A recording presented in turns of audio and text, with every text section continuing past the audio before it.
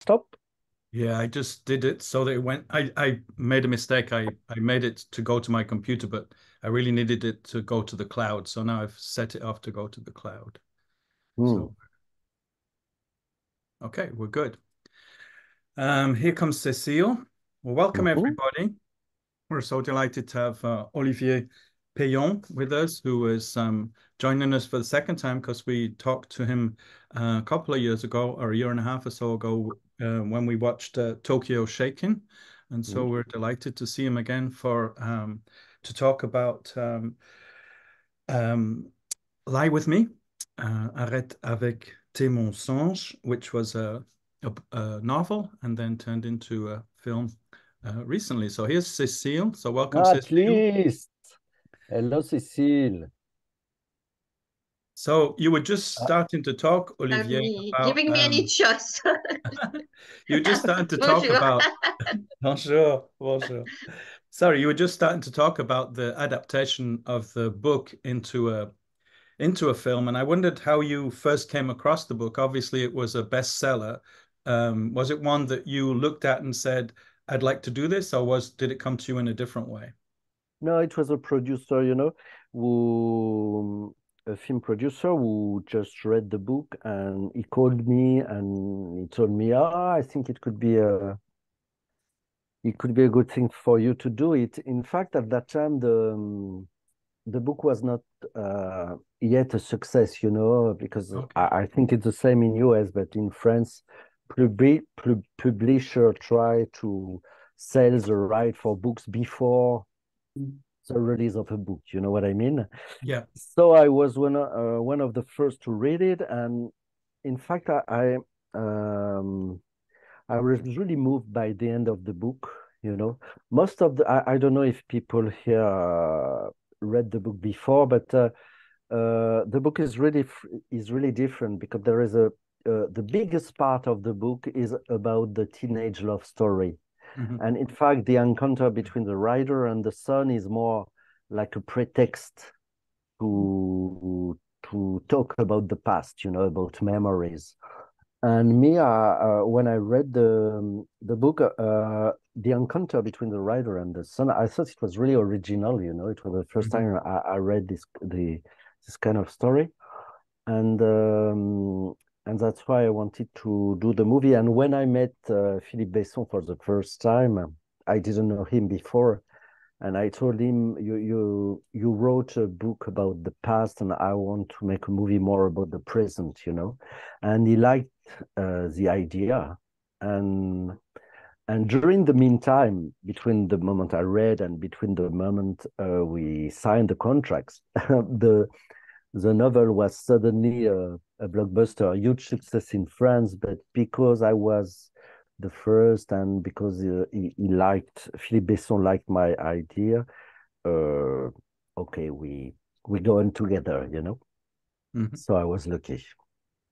Yeah, and as that's a sort of a big change is that you are looking very much at the present in your film, and the book looks very much to the past. So, when you came to think about who you would who you would cast to play those roles of like the young boys, but then the older man, and as Stefan, how did you go about that? How did you?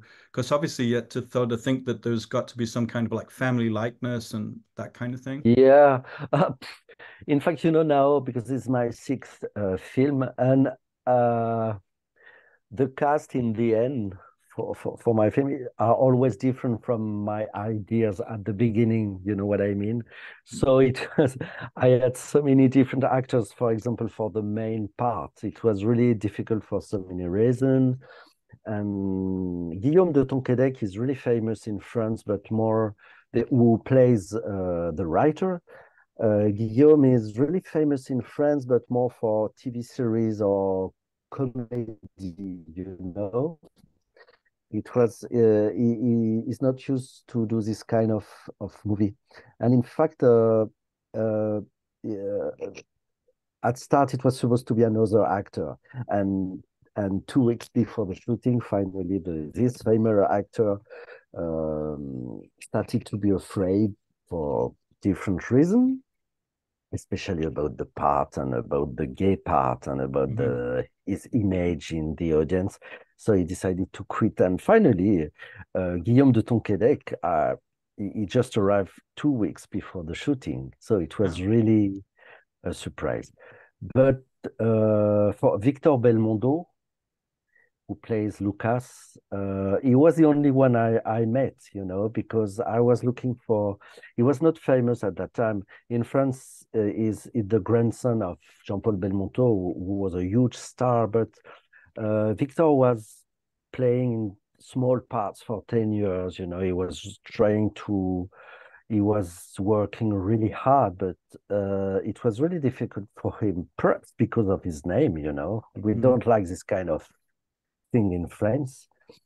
But I had the chance to meet him 2 years ago, and I knew, I was looking for a young actor, quite modern. You know what I mean? Where really shiny, like in the first part of the story of the movie.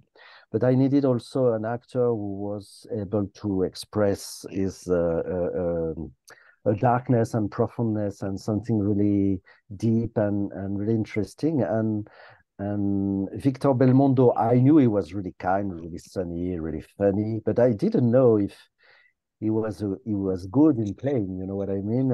If he was deep enough, and we make some test. How do you say that? Screening cast. Yeah. And he was so amazing. So he was the only one I met for the part, and I was really happy for him because thanks to this movie now in France, it's okay for him. And for the two young actors,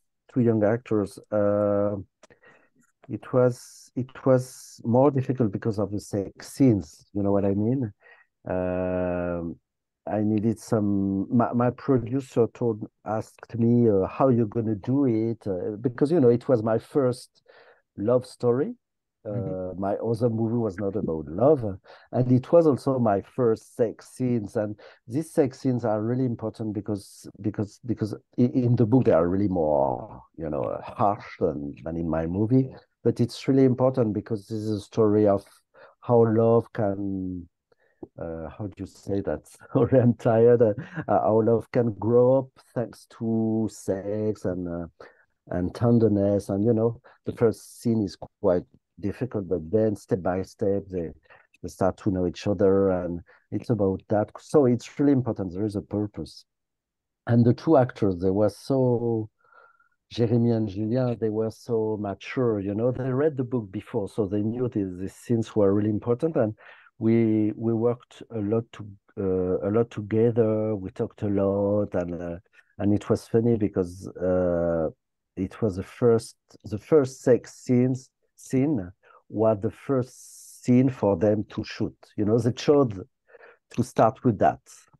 I asked him because they are different and they decided to start with this scene, and it was funny because they could feel that I was not so, I was really, I took care a lot about them, with a very small crew, and perhaps I care too much, and they say, don't worry, Olivier, we're gonna do that. And they were so in the scene when we were shooting, and I was really impressed. But when I said church, they came to see the monitor, the TV monitor, to see how the scene was. And yours, they were really technical. So I was really lucky to have them.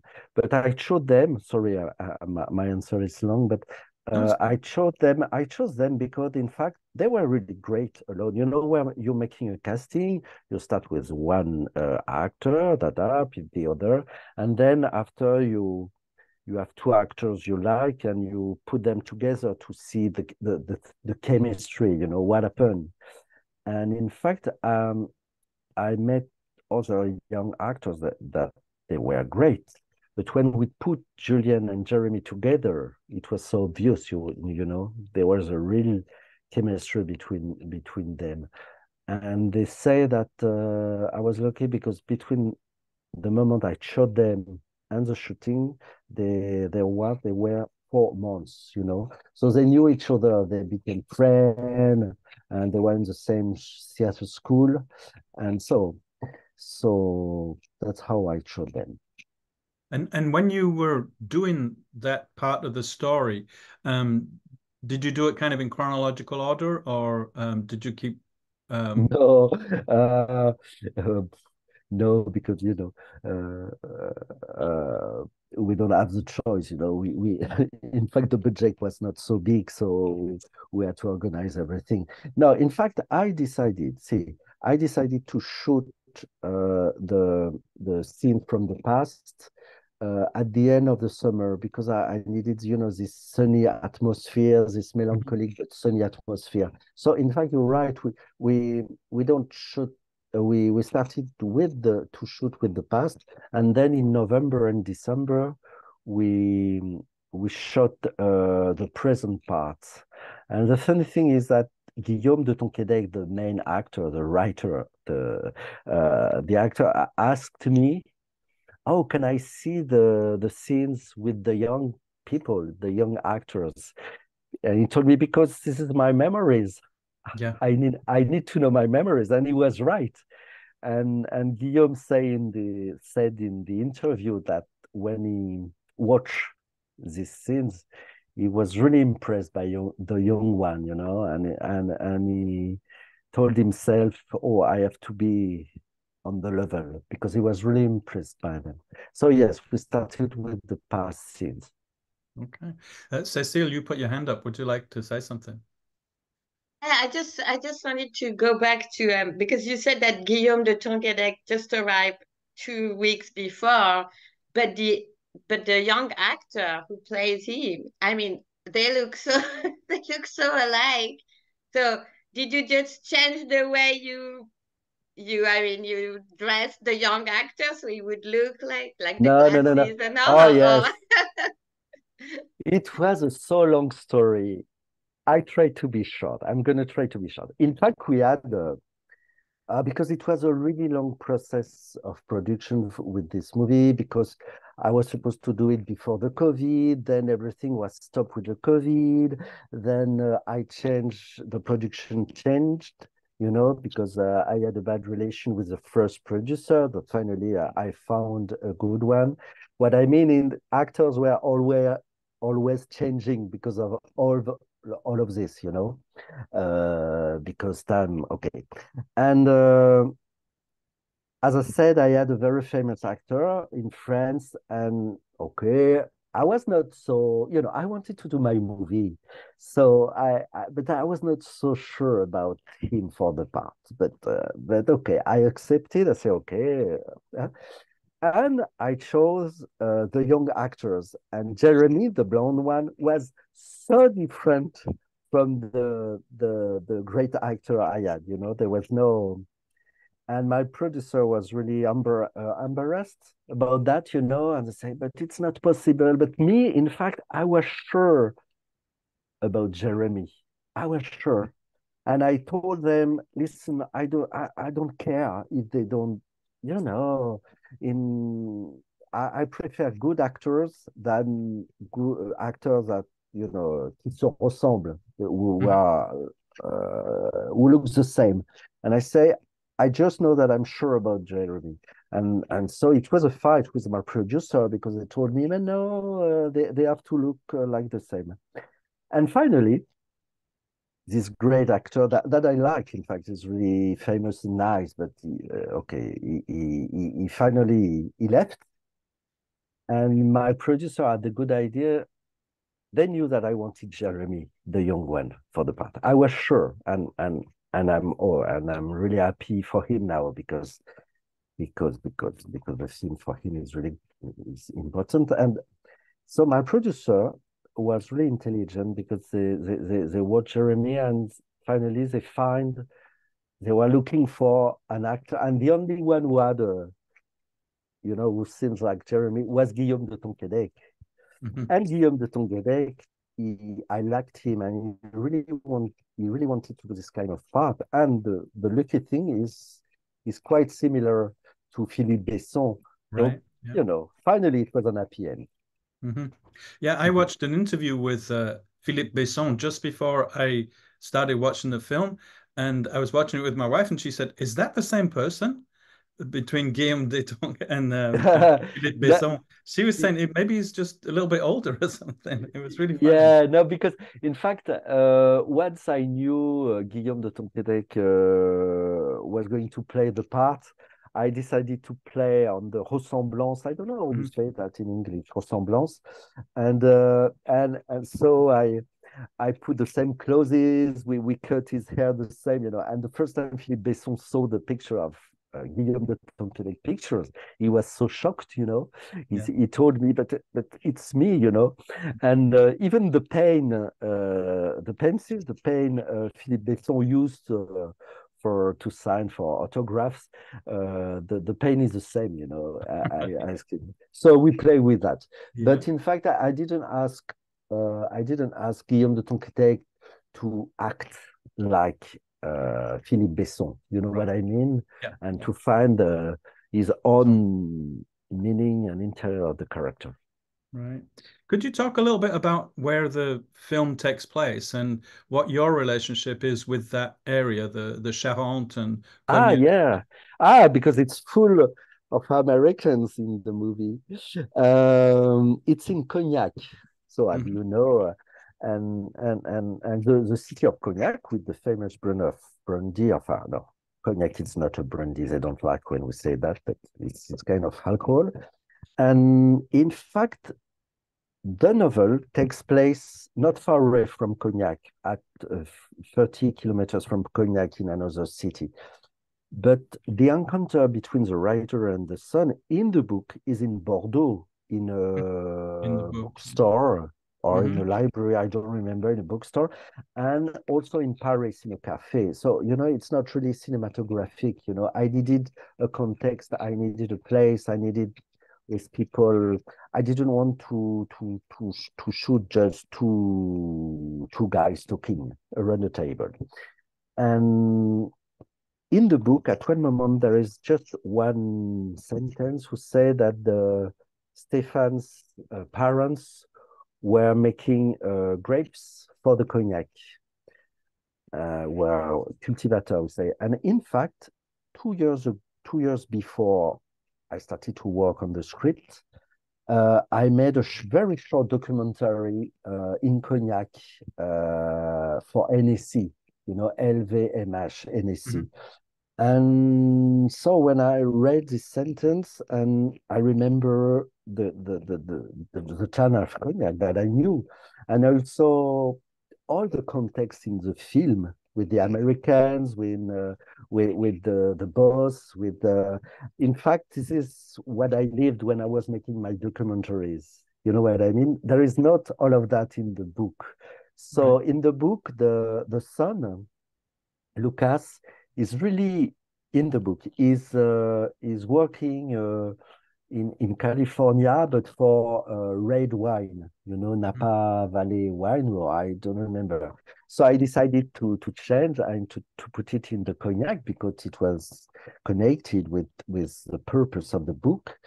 And I put all my souvenir about all these Americans because in fact NAC and cognac is more famous in America and all over the world than in France, you know, Hmm. that the case. And I was really surprised by that. So that's how I decided to put the action in cognac. And you filmed in the Hennessy building, Yeah, is that right? yeah. Because and we were really lucky because NSC loved the really short movie I did for them. In fact, it was a really short documentary about the boss of NC that we see. He's an actor in the movie, but you know, the old man was the boss we see in the movie is really inspired by the man I was shooting for NSC. And in life, this man was not so sympathetic, we say, was not so, you know, he was really old school. Hmm. But in my short documentary, suddenly was really everybody loved him, you know, because I made him sympathetic. So it was really about that. That when we called them a few years later to shoot, they agreed, and we were lucky because we could shoot in the family mansion you know, the white, and this is not an hostel because this is private, but this is for the big American rapper, you know, rapper or Beyonce went there to sleep, or you know, it's like a jewel, Eden jewel for them, and we were really lucky because we could shoot there. That's beautiful. And so you made up the name Bossoni was just a completely made up name. Yeah, because We see by on the side of the contract, bus. yes, Yeah. and it was funny because it was the name of my first assistant director, and we just put on Greek like NSC, and yeah, because NSC didn't want to us to use their name, and it was better like this. So you had some real, I mean, people who were not actors in the film Abs then. Yeah. Absolutely. In fact, all alors, because I like, you know, I'm making documentaries, and I love when I arrive in a city or in a country. Okay, there is my story, but I love to mix people from the real city. For example, I made a movie a few years ago in South America, and I decided in Uruguay, and I learned Spanish for that because I wanted it was in a little town, and I wanted the town to be in my movie, so I needed to speak with them. And then I asked to the workers of NSC's worker to play their own part for little parts, you know, that the guy who opened the door, so they are all from NSC, for example. But the most obvious example is with the grandmother. Right. Yeah. You know, I think I don't know if you felt that because in France it's obvious for us because the sound of her voice and the way she speaks is really different from suddenly the for French people, for French audience, suddenly it's like a documentary. Right. And I don't know if you, because it's in French, you felt the same. But and people, when I was in the screenings, people asked me about that scene, and in fact, yes, it's really bizarre because she's not actress at all, of course, the grandmother, and I was near Cognac, and I was looking for a real actress to play this part, and I didn't find her. And finally, I was visiting the farm for the movie. So the farm who is in the movie, you know, and you have to know that I was looking for a little farm, but now there is so much money. So yeah, there is so much money. We can say that in the farm with the cognac that all the farms are big, you know what I mean? And I couldn't find, it was really difficult to find a little farm because in the 80s, uh, people who were making grapes for the cognac were really poor. In fact, cognac was not à la mode in the 80s, like because the story takes place in 1984. So it was so finally I found the farm, and the owner, you know, she was retiring, and her husband were dead for a long time, and she was really talkative, you know, she was really nice, and she was talking about the chorus she's making every week, and she was like this, and she told me that she was a farmer for all life, but when she was young, she was playing in the theater club of her village, but she was not good at all, and so she decided to stop. And at the end, we talked about cinema. You know, she didn't know the film was. Sorry, she didn't know what avec qui était le film, what the film was. You know, she Right. didn't know about the actors in the Right. film. She didn't know that Luca was going to be played by Victor Victor Belmondo, Belmondo. exactly, and it's important because we were talking cinema, and Jean-Paul Belmondo was just died a month ago, and she started to talk about Jean-Paul Belmondo and that she was really the best actor in her life, that she loved him, and I say to myself, "Oh, you, okay." And the day after, I called her, and I asked her if she wanted to be in the movie.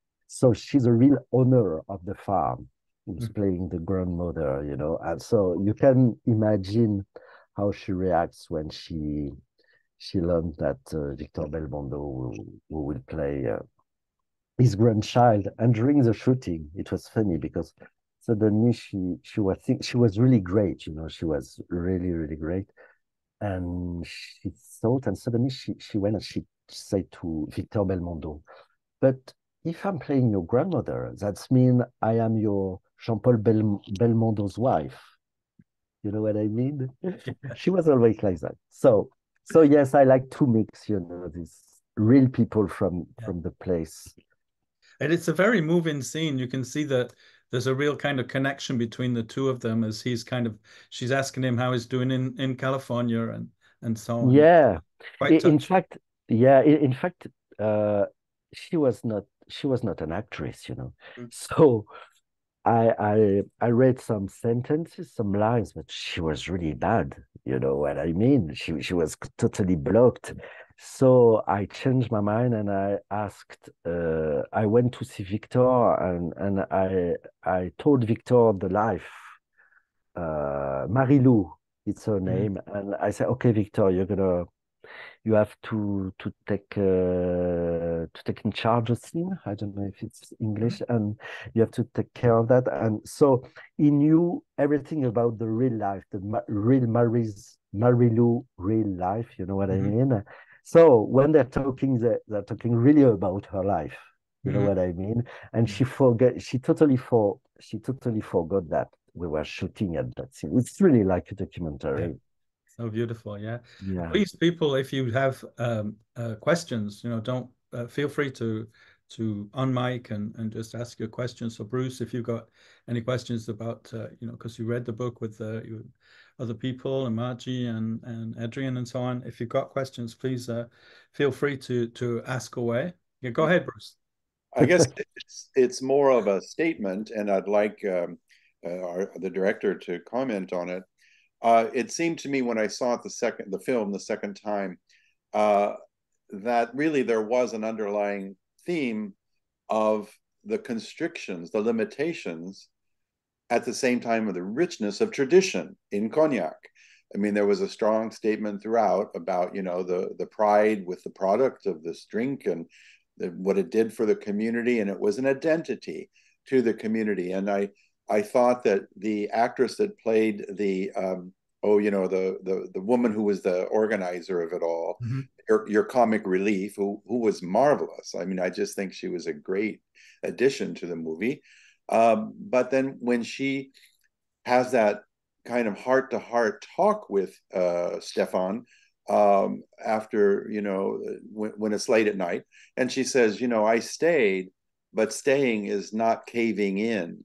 And, that tension between being different in a small town with all its richness, she felt best there.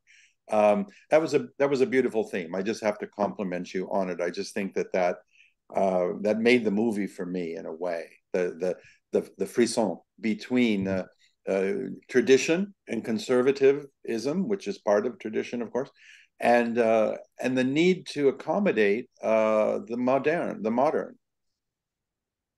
That's it. Thank you. Thank you very much. Yeah, in fact, you're so right, about the tradition. The tradition can be a good thing to make a good cognac. But when you are young, gay in the 80s, tradition can be a disaster. And that's why the writer left, and that he didn't want to come back to his town. But, about the adaptation, and because you read the book, you know that this character of Gaël Flamand doesn't exist in the book at all. There is no woman at all in the book. It's just about men.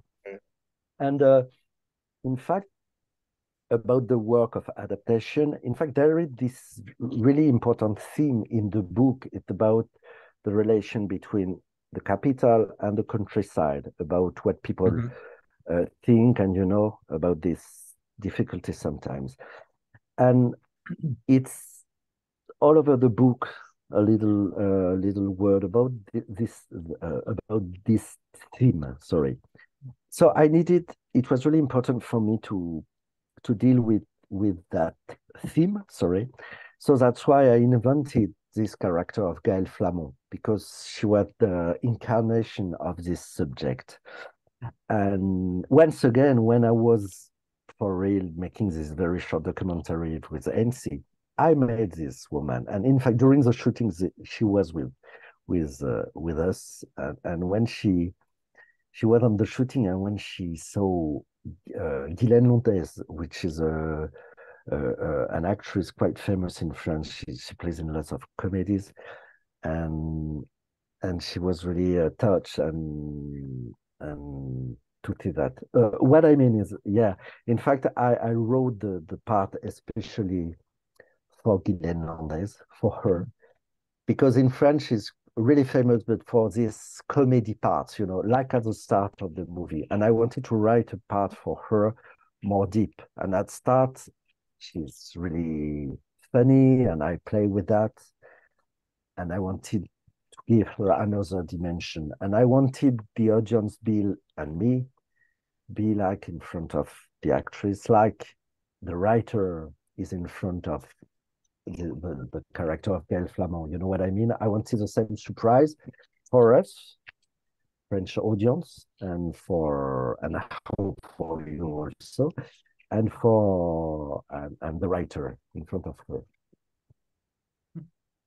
Adrienne. I think that the strength of the scene comes from the contrast. She's so immersed in this public, as Bruce said, comic persona in the beginning. And you get even irritated, but you also think, gee whiz, these deviations from schedule due to the little trips are causing her a great headache. I kept wondering, when is he going to get back and do his speech and so forth? So then suddenly to have that late night intimacy where she's freed of it, freed of her schedule, and she says, I wanted to love whom I love, which with that implications too, that was a very touching, as people have said, a very touching scene. Great. Contrast, yeah. Because I also love when we say supporting role. I think we say that in English, but they are not just here to serve the main part. You know what I mean? I love when the supporting role, they have different levels, and that's what I wanted to do with this character. Mm-hmm.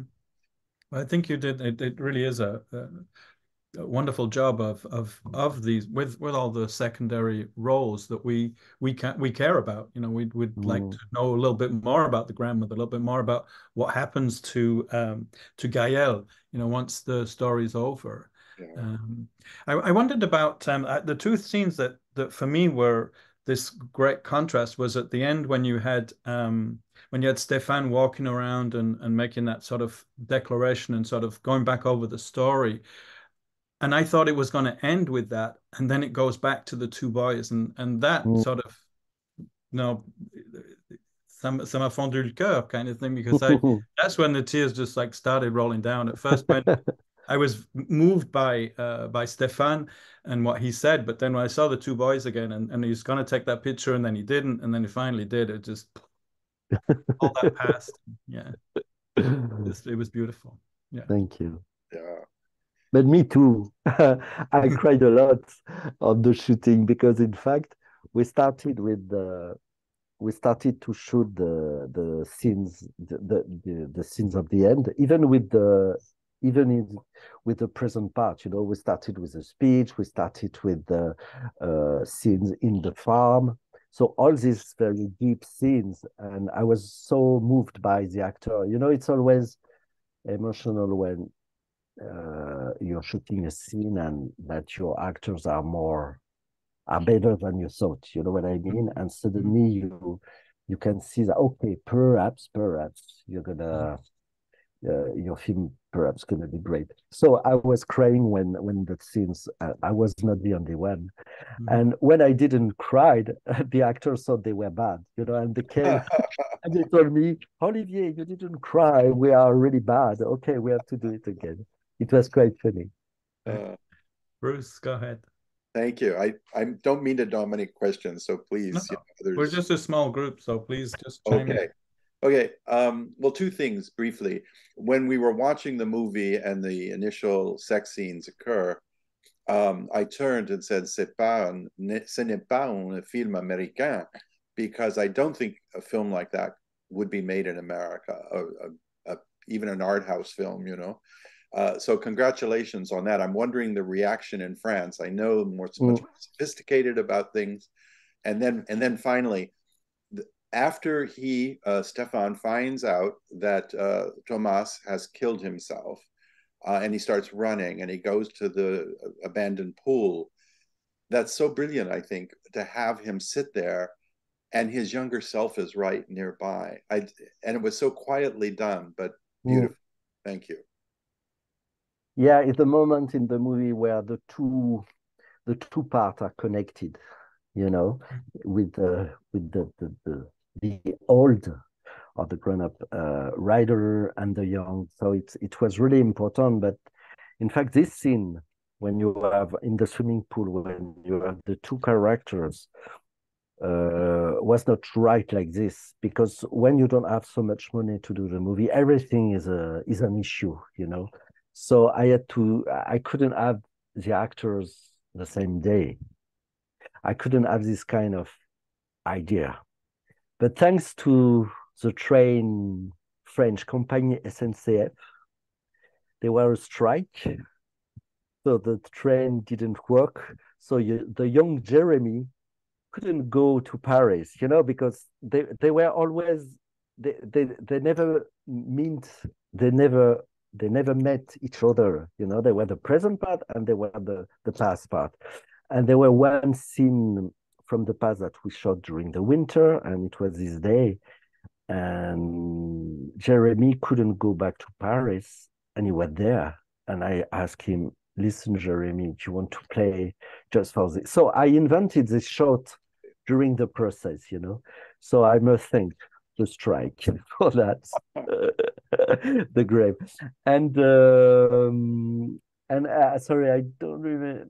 Yes, about the sex scenes. But you know, in fact, I was inspired by an American independent movie. I don't remember the name, but it's Ira Sachs movie, which was quite famous. It's an independent New York director from New York. And he made a movie 15 years ago, and sorry, I don't remember the title. And there is a very beautiful sex scenes. So yeah, I think you can do this kind of scenes in US, but even for French audience, you know, the problem was not the sex.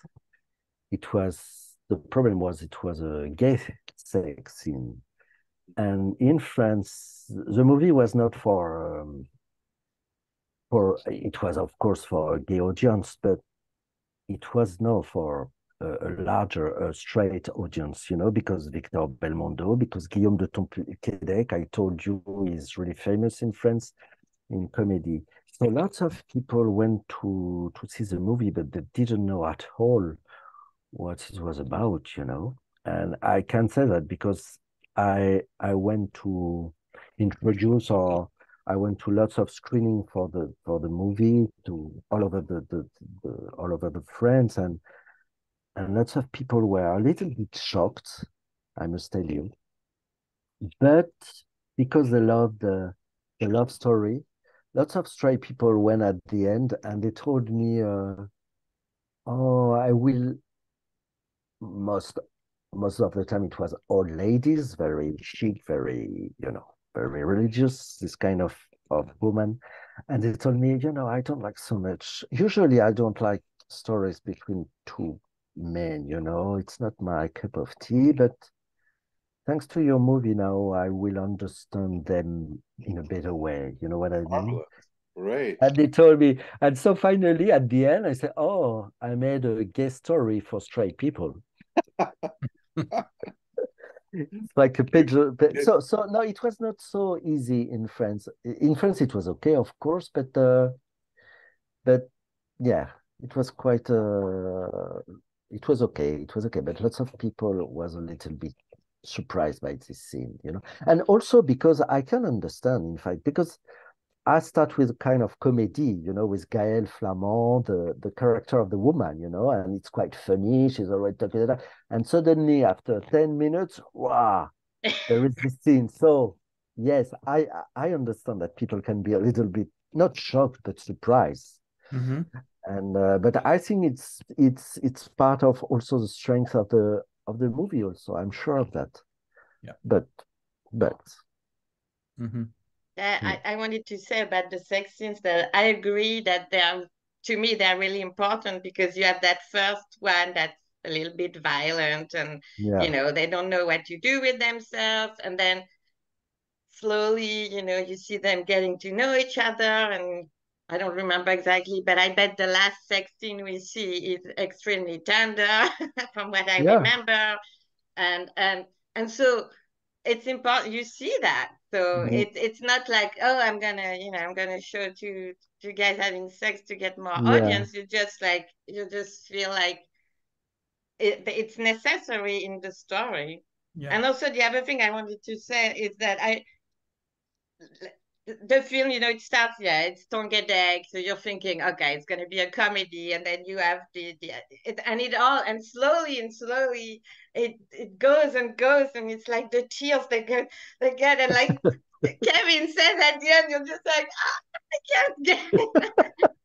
And not only that, but also I cried also at the speech because I thought that, it's all about love, but also that speech, it's about the love of a father for his son and how the son is just like, my dad never told me anything. He hid himself, he hid everything. But then what Stefan is telling him is, look, all these little things that he left, all these little clues, it's because he wanted you to know. If you wanted to know, he left it there for you to find.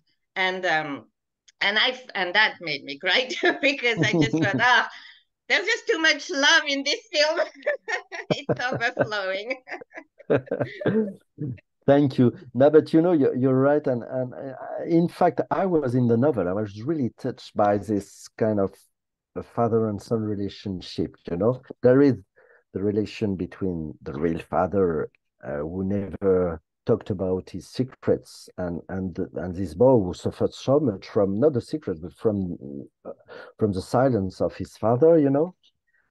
And in the end, there is also a relation. You can imagine that the writer and the son will have this kind of father and son relation, we say in French, relation filiale. And I was really moved by that. And in fact, it was really the reason why I wanted to tell this story. In fact, I was really moved by that. It's in the novel, and then in the movie, I work around that. And there is something, I think the novel was a huge success in France, but also it's translated in lots of other countries because it's not just about a gay love story, it's more universal. It's about family secrets. It's about the choice you have to do in your life. In this story, this is Thomas who decided, who was so ashamed to live his life, but it can be, for something else. Sometimes you have to make some big choices, like for your job or to live in another country. It's about this kind of choices you have to do in your life to be happy or not. And I thought that's why it was a huge race. That's the thing who touched me so much, even now. Yeah, because right from the beginning, it's Thomas. Thomas says to Stéphane, "I will stay and you will leave." And, yes, and it's like that scene constantly throughout. And yeah. And everybody's had that in their life. Even if they've stayed somewhere, there's someone who's left who they who they didn't see their life. They didn't, And, you're right. You're right. Yeah. And it's also life in the country when you have a farm and you're the only son. Well, you're expected to yes, of course, to take it over. So it's there's so much responsibility on his shoulder that just like you're right. Forgets himself because if his parents were not farmers, things may have been different. Yeah. When we discussed the film, the presence of Thomas as throughout his life, we got the feeling that he really didn't love Victor. That is the character played by Victor Lucas. He didn't really love him. He never expressed much to him, even though he could have, and that was part of, I guess, his cowardice, as Lucas describes in the movie.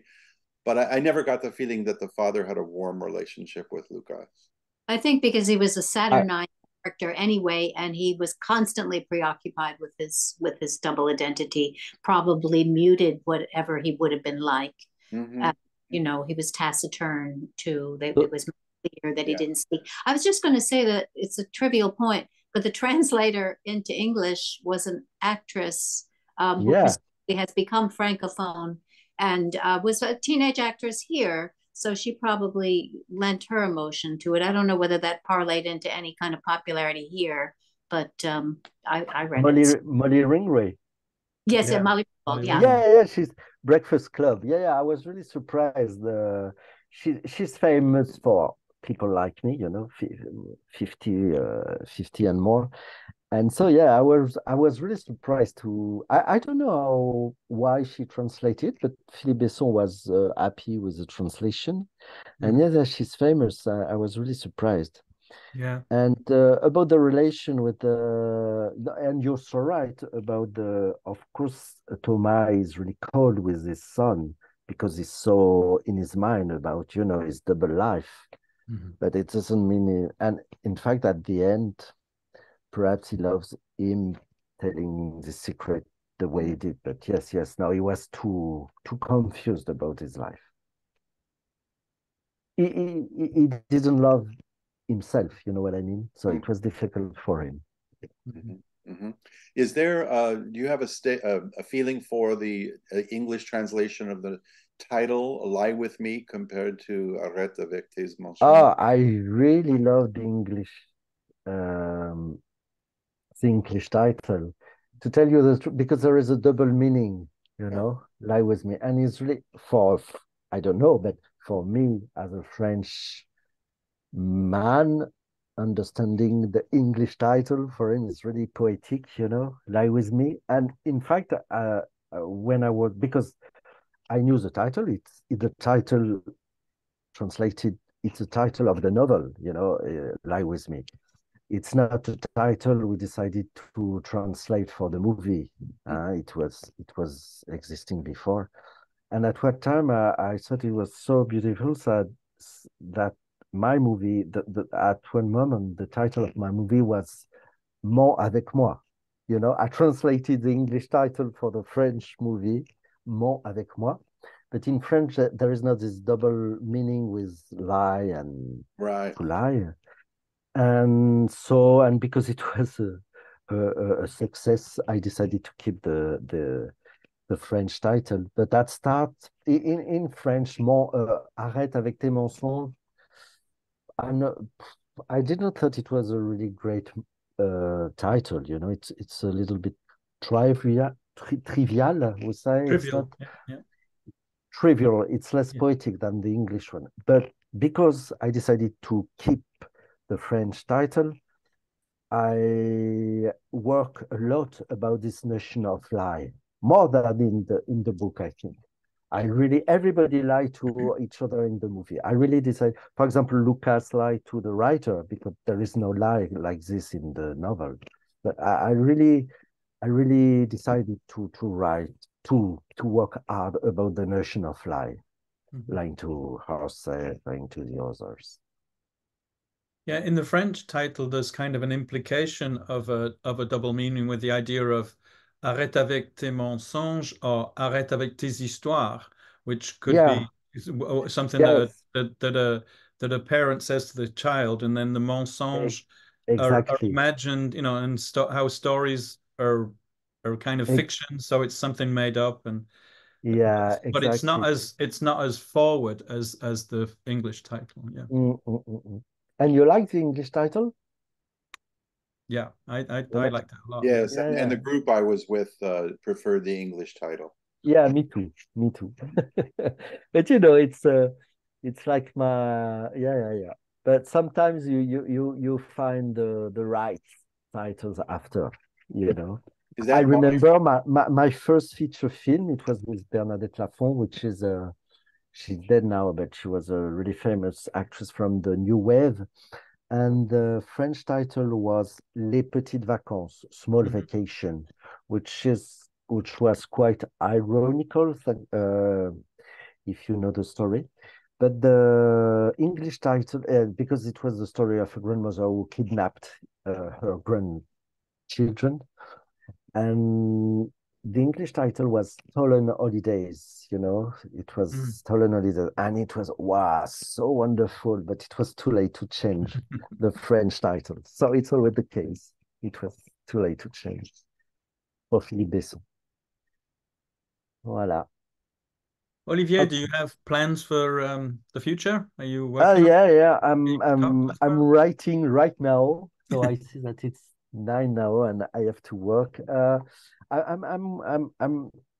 It was really a long journey, this movie, because I was lucky because we sold it in lots of countries. So for a year,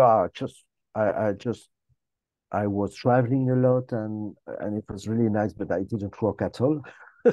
So now I decided to stop 2 months ago, to stop everything and to stay on my desk and to write. So I'm writing on a more how do you say that? It's a true story. It's about these days. It's a story which is not finished, and it's about a man fighting against a multinational who is going to qui va polluer. I don't know how you say that. Polluted, With pollution, yeah. It's a sort of Erin Brockovich French movie. Cool.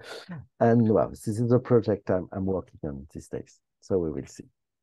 You're talking about Erin Brockovich, and then there was one question. So some people said it was the French Brokeback Mountain, like Yeah. What do you think of that? Yes, but I like that. I like the comparison. Okay. So you start your day now. It's Yeah. We're at lunchtime now, so Yeah, great. I'm gonna eat now also. okay. Jessie, would you like to say a few words before we leave? Who? Adrienne. Adrienne. Just it's a scene that was harrowing, but also sort of thrilling, was when the lie that you said you added about Luca saying that he hadn't read the books and everything, when that's discovered by the writer and it becomes sort of a violent side piece, and all of these retirees are in the background, and suddenly their very ebullient guide is sort of garroting, choking the other one, and it was a very dramatic scene, and in the background are all these retirees. They've been talking, and then they become aware that this weird thing is happening. Sort of like, actually, well done. Thank you. Yes. Olivier would like to say, thank you so much for taking time out of your day to spend with us. It's always a pleasure. Yeah. Sorry, I hope for my next movie. Yeah, and maybe in Sacramento this time instead of on Zoom. Okay, with pleasure.